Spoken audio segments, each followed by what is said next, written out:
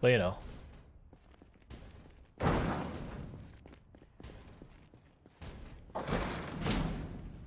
I don't want to close that. I keep instinctively closing stuff behind me, but I want to be able to find that place.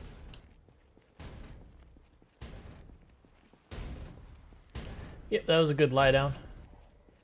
Had herself a little nappy nap. Hey, buddy. Welcome to the party.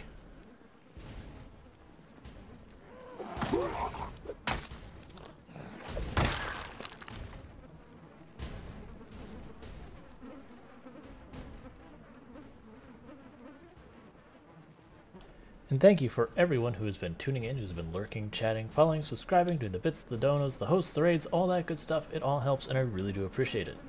I do hope you all are enjoying the stream. It actually has been like a really interesting night stream-wise, because like, you know, I've had a few smaller raids and all that, which is cool. But like, a lot of people kind of, you know, just showed up, and I'm like, oh, I wonder where everyone came from. Because it's neat.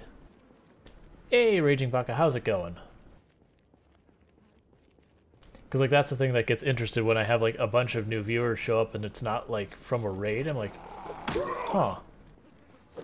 You know, like, you start towards, like, so what was the thing that brought them there? Were they searching for Project Zomboid and, you know, saw my stream and popped in? Like, did someone else in their stream, like, plug my stream? Sometimes you can figure it out after the fact, because, like, Twitch does give us some information about, like, you know, some percent of your viewers came from, like, this other person's channel, that kind of stuff. But in the moment, it always makes me curious.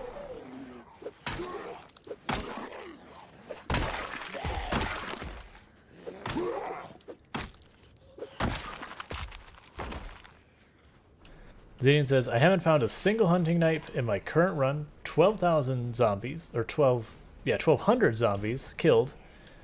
10 days. There are just some times, like we actually had pretty early on that we had like very little luck with hunting knives as well. I think they might be like the katana where there is like a certain amount of time that has to go by before they show up in your world. I don't know that at all as like any kind of fact, but just with how I've not seen them, it makes me want to think that.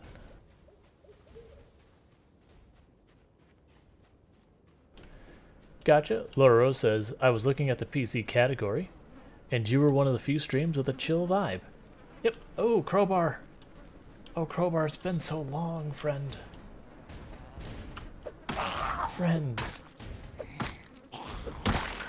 Weirdly, the graphic on you, for some reason, looks like the staff that Tusken Raiders hold. I don't know why, but, you know, it had, like, this weird artifacting going on. But sure.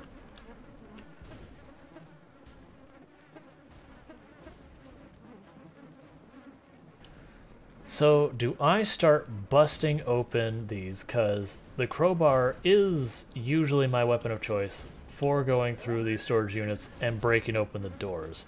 I hadn't planned to, but a zombie was like, yo, crowbar?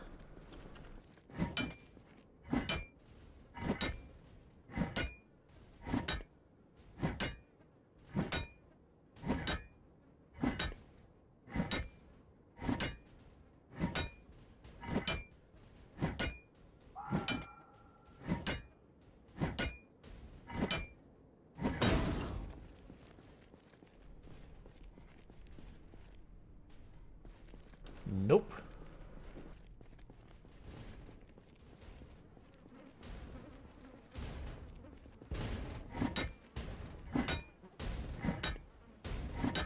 But yeah, the reason why you choose the axe or crowbar, or the sledgehammer for that matter, if you have a sledgehammer you can just right click and choose destroy. Yeah, I mean we're starting to get some pretty high long blunt weapon.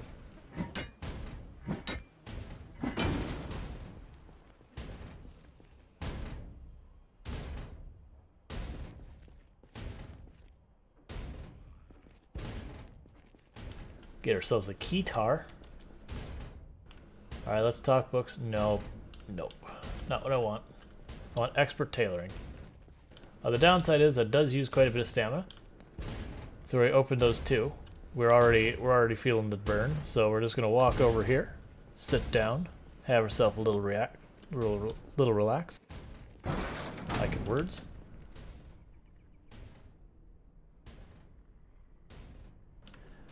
Yep. No, the three weapons I would recommend for it is one, the sledgehammer, because you just right click and choose destroy, and then the door is gone. That's your best option. After that, you have the crowbar because it does decent damage, but like it's got, you know, such ridiculous amount of durability, you can just beat on the door to get them all open. And then the fireman's axe is, I believe, the one that's best damaging for it. So you can run up and just fireman's axe it. Oh, hand axe is good too? Yep, so he made a bunch of noise, so no surprising, some zombies are like, hey, what's up? Let's check out this noise.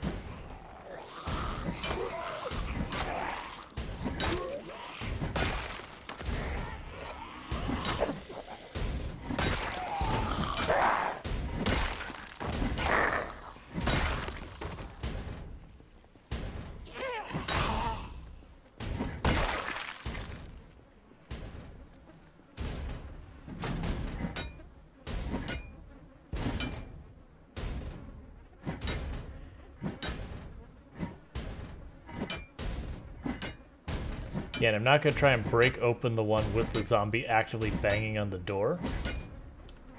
I'm just going to let the zombie do that. Mostly because I could hit it and there's more than one zombie and then bad things happen.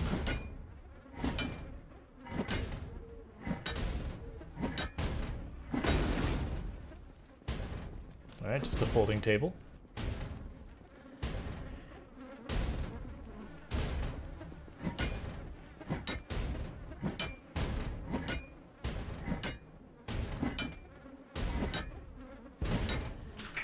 But each one of these units can be all sorts of interesting things, so it's kind of playing the lottery.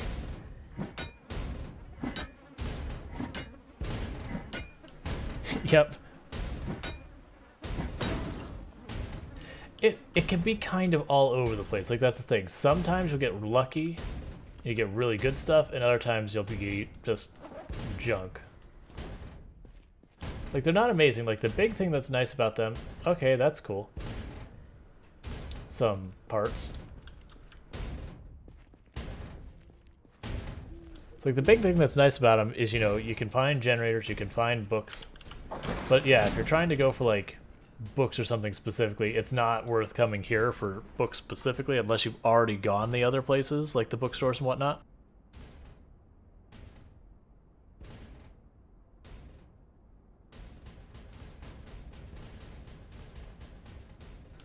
But I mean, I generally agree that, you know, usually outside of generators is usually a better place to go.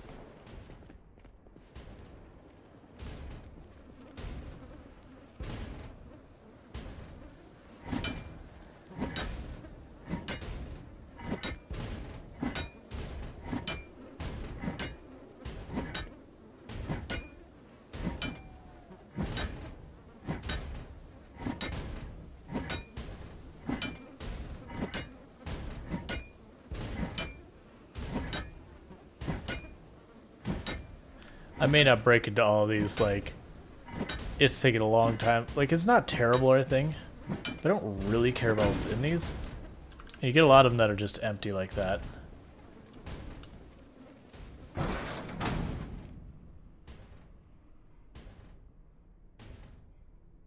So instead we might just go back to smashing zombie.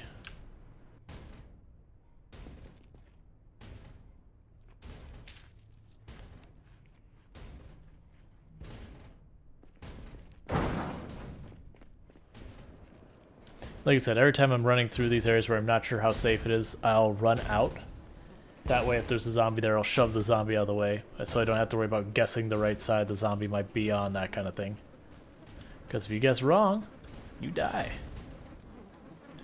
Well, you potentially die.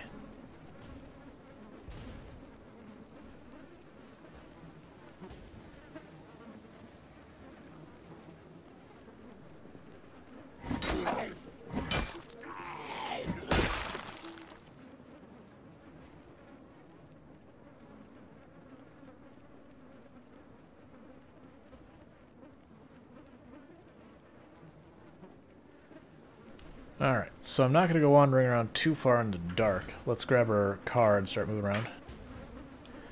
Is overweight bad for combat? If you're talking about where I'm carrying too much, like the fairly heavy load and all that, yes. Fairly heavy load isn't that bad, but when you get to like heavy load and higher, it gets really bad real fast. Now, if you're talking overweight, like your character weighs too much, it doesn't, like, in my opinion, it doesn't make an appreciable difference. It's like the fitness and the strength is the real thing you're worried about.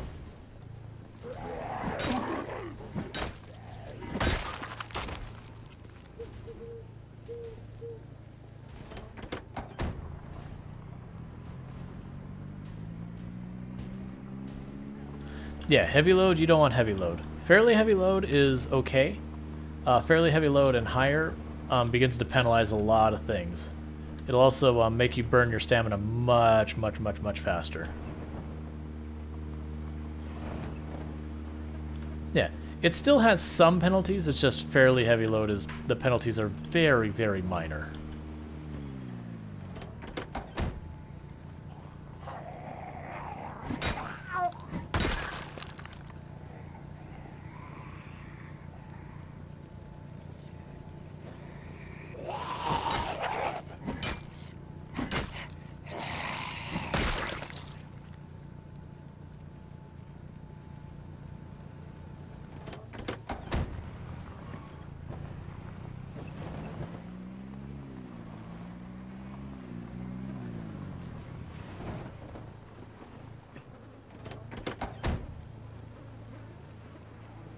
So zombies over there as well, so I'm trying to get them all to one side of me.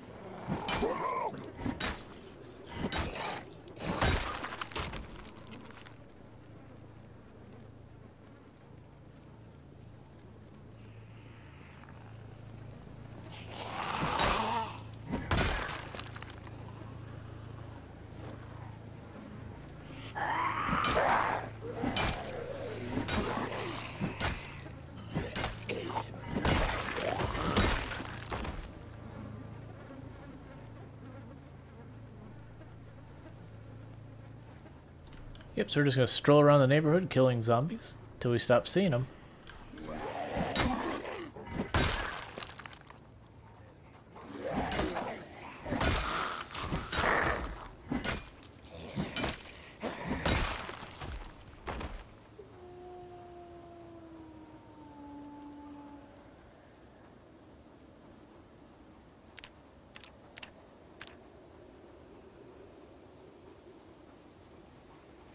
Alright, big horde up there, they aggroed, so let's back up here to where we know we've cleared.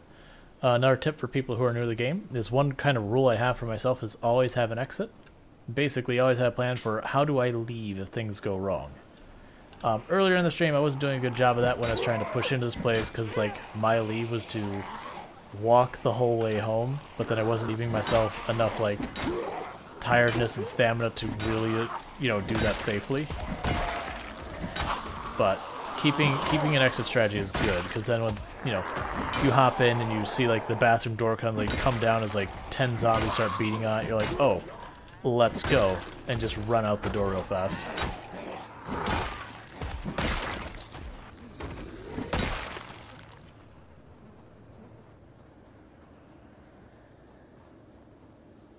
Yeah, that's also one of the reasons why I don't skip hordes if I can help it. One of the things you'll find is a lot of people, they'll make their first couple characters, they'll fight around, they'll try and do something, go, oh, fighting is hard, let me try sneaking around. The problem you'll run into is if I skip a horde, I'm just going to actually pause. So like, let's say I'm trying to get over here. So I'm sneaking around, there's a horde down here, there's a horde over here, there's a horde over there, and I'm sneaking through and I'm getting past them, and I get over here, and there was a horde around this corner I couldn't see, and I aggro. Now I end up running back, and now I'm not being quiet, so now I've aggroed all these hordes, and suddenly I have a ridiculous number of zombies on me, and things have gone south fast. So generally speaking, when you can, it's a good idea to try and just clear the zombie, because a zombie that is dead can't spot you later, because it's dead. Now there are exemptions where it's like your character's just in a bad way, you can't realistically fight, stuff like that. And those things happen and you sometimes just have to try and sneak around. It's just, you don't want to depend on that as your go-to always.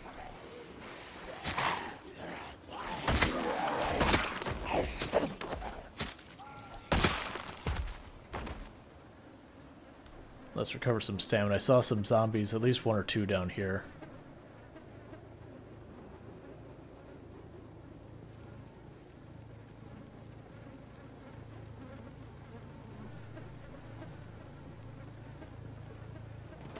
They certainly are. Desert boots are my favorite boots in the game.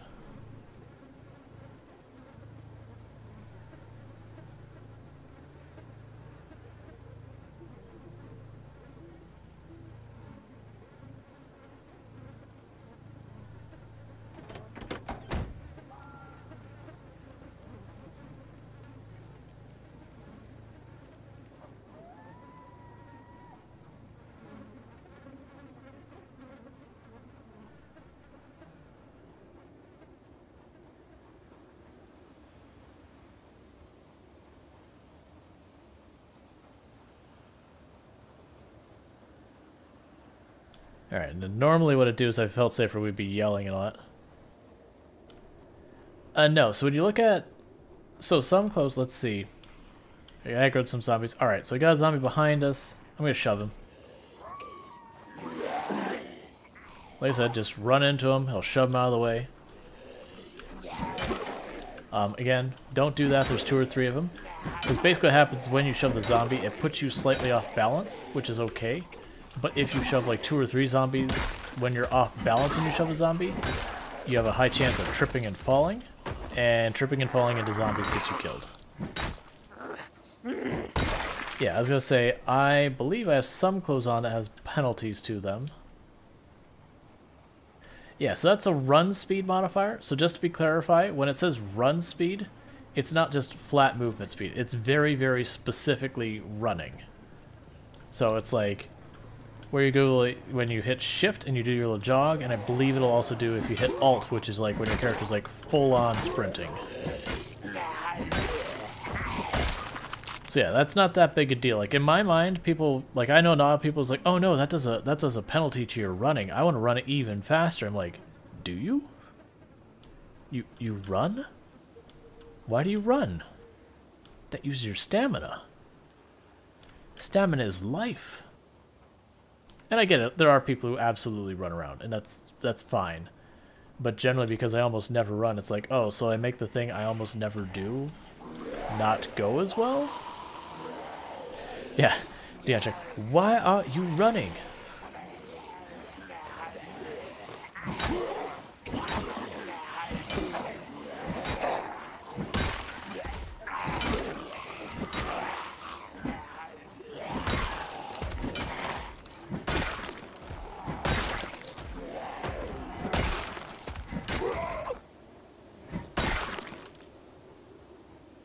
Oh yeah, the only things that can be really problematic in combat is I believe some of the firefighters' clothes will have a combat speed modifier. Leather jackets, I believe, have a combat speed modifier.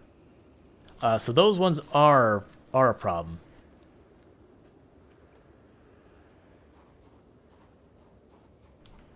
Yep, you just gotta watch ones. They'll actually say like combat modifier or something like that. Like you'll see very specifically that they penalize. I don't have any clothes that wear that because I'm not taking a combat speed modifier. I will not take a penalty my fighting abilities because this character is going to be fighting. Yep. Leather jacket is a very minor one. There's I think like 3 or 4 different pieces of clothing that go into different slots. I think it was the firefighter one that had like it's maybe the firefighter jacket. Yeah, the regular jacket I don't believe has a modifier. I like to use the varsity jacket because the defenses it offers, and it doesn't have that penalty. Yep, so you saw there for just a second, we were targeting the one getting up, not the crawler. I personally disagree with that decision. It's fine, but that's why I like the green outline. It didn't change my strategy there because I had to back up from the other zombies, but there are cases where I've seen that where I've said, like, no, don't, like, this is how I get my ankles maunched. Don't want it. Oh yeah. Stamina. So yeah, that's part of the reason I'm walking around. We're aggroing some of the zombies in the trailers. They'll smash the windows. I don't plan on staying in these trailers or anything, so I don't really care. Oh yeah, we can just compare right here. It's like leather jacket.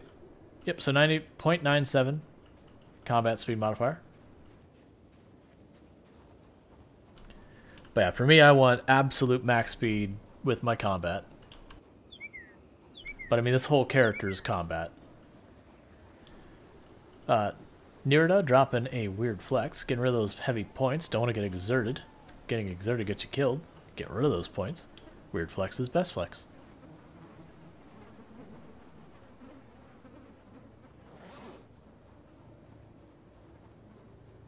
Okay, so we're still doing good on our stuff here. I did notice there's stuff there. Get the fishing out of here. Painkillers and this. Get those out of here. Put the welding mask away. Don't need it right now. Don't need those bullets. Don't need those bullets. Don't need the shotgun shells. I think we're almost getting to the point I have enough shotgun shells. It's getting pretty close to time to actually bust out the shotgun again. Probably do that. Hey, I am making a salad. Leave me alone.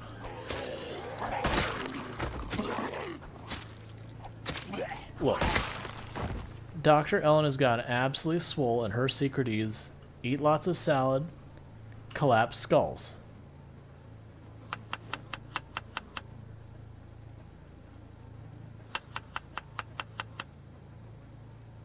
That and stabby, stabby, stab, stab.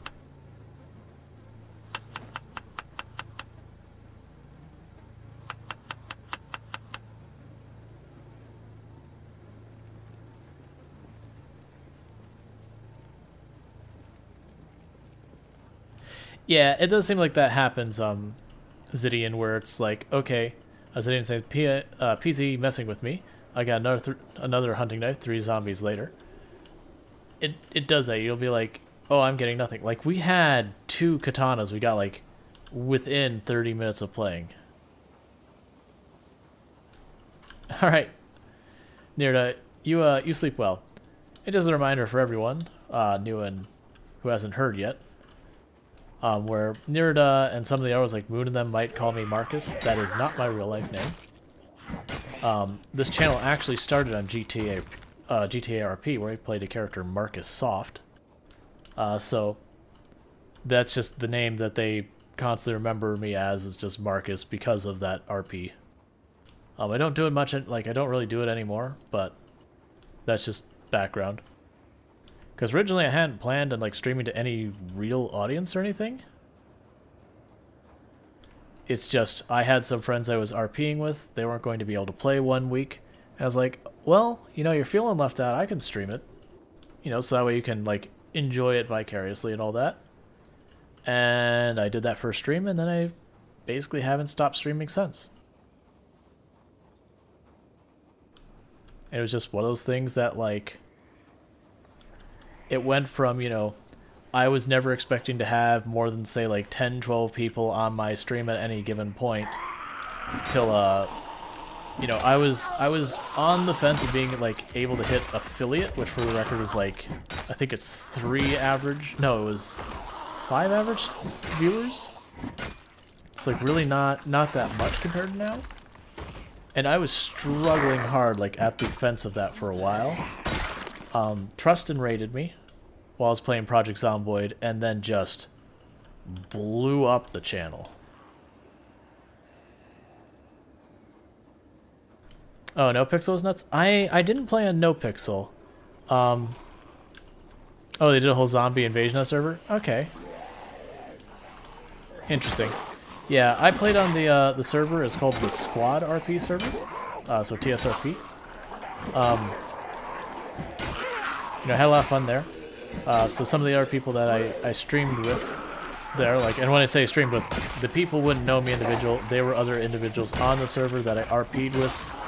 It's not like we had like personal connection or anything like that. But Minion777 was one of the more, like, he was probably the best known person on that server.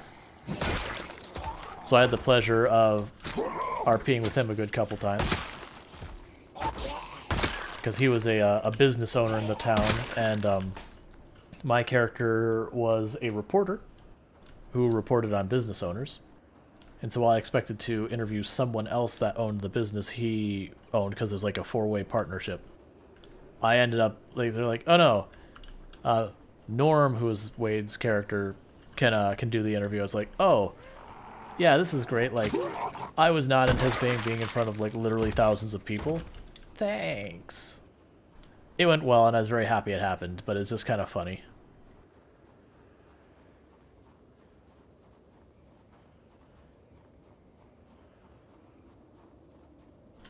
But I had a lot of fun. Like, actually, that was my first time, like, really doing any kind of RP, any meaningful RP, because usually when I RP, it was just like I had done on a character here in Project Zomboid. We had a character that we were just doing a cryogenic winter mod, which is where it's like negative 100 or negative 90 degrees Fahrenheit certain nights and all that, like just absurdly cold. And we kept finding friendship bracelets, so we were just collecting all of the friendship bracelets and like writing friendships. So it was just like a gimmick that we were collecting all the friendship bracelets. That's the kind of stuff I did outside of that RP. Like, that was what I would normally do RP. Our character didn't have a backstory, didn't have anything. They just had a weird quirk and we just went with it. Or like, I've had characters who collected rings and stuff like that.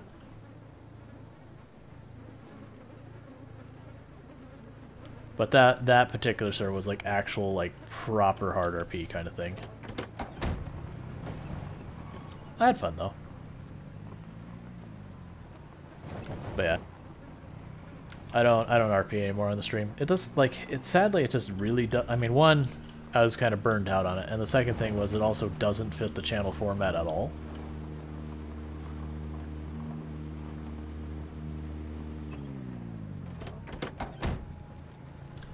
Because, like, the GTRP server was on, like, had both, like it had the whole crim and police thing going on, but also had civilians, like, on a much major level. And as a result, what ends up happening is just the civilians effectively end up getting bullied by the crim stuff, which is fine. It got over the top sometimes, but it was fine. But it does make for, like, high tension a lot of the time because, you know, you're being mugged or bank robbery or whatever. Or there's the new serial killer in town or whatever the thing is that's going on. And it's like, okay, for a very chill channel, having a character that people watch basically stress the heck out or, you know, effectively go in denial about all these terrible things going around them, not really a good fit. Gonna be honest there. But it already basically wrapped up by the time we started getting popular.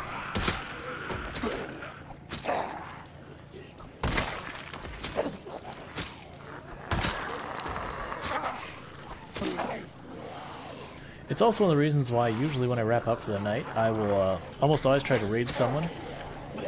Usually preferring to raid smaller channels more than anything. I do have some that I will, like, if I don't have a chance to, like, properly go through and say, okay, let me find someone who is having a chill vibe, or we look around at 3 or 4 channels and I'm like, I can't find anyone who's like a chill vibe right now without taking like half hour or whatever it is. Instead, I might raid someone who's like, I know this person's chill, we'll raid them. Or if it's someone, you know, who supported the channel, like, through their own raids and all that for a while, it's like, hey, I want to return the favor. Like, I'll do that too. But, you know, it's kind of trying to pay it forward that I don't think people would have found my channel hadn't it been for trust in doing that first raid.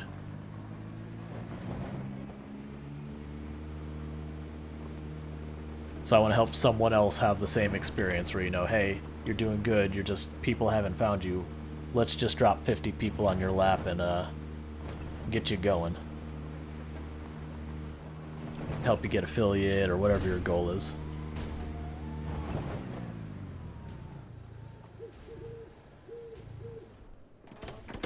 from the sidebar. Interesting. Like that is one of the things that like I do wonder a lot of times where people find the channel from, because I know a lot of it comes from raids. I would probably say the most of the viewers that join my channel